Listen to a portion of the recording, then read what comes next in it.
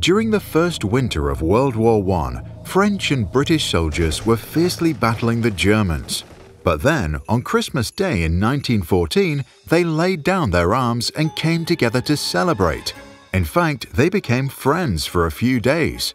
So what happened here and where did the violence go? Violence is a trait shared by many animals, including sapiens. It allows us to protect our territory, hunt for food, or dominate others. But it can come at a great cost. Conflicts often leave physical scars and psychological damage. Aggressive people live a more risky life, tend to have fewer social connections, and are exposed to more stress, all of which impact their well-being. In many modern societies, violence has lost its appeal. We started innovating, collaborating, and nurturing communities that gave us a sense of belonging. So why is violence still around? Some say that humans are violent by design. Robert Sapolsky, a primatologist, developed another theory. He spent 33 years following the same troop of wild baboons in Kenya. Studying these monkeys that share 94% of our genetic code, he made a puzzling observation. Baboons are primates that organize their behavior around hierarchies. Aggression is the norm.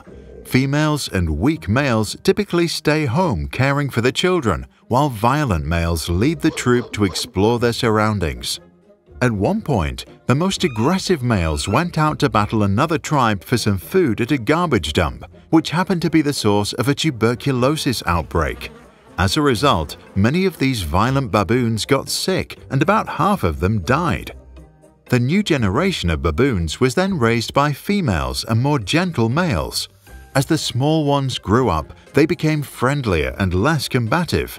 And just 6 years after the incident, the once violent troop was living in peace. During the following years, the troop thrived by collaborating, and even when males from other groups joined the peaceful community, they let go of their aggressive sides and adapted to the new lifestyle. As a result, all members exhibited lower levels of stress, were in better health, and had better odds of survival.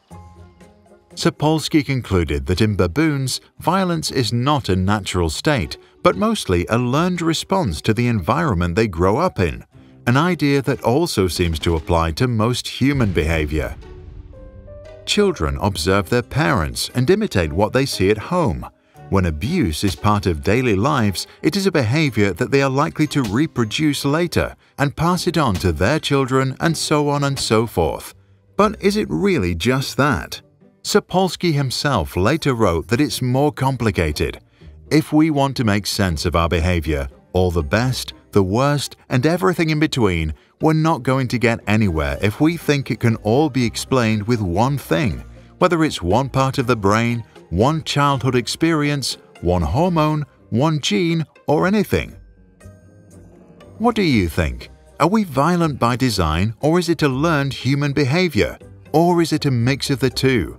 And if it's mostly learned, is there a way to break the vicious cycle, or does it always need to come to a disaster?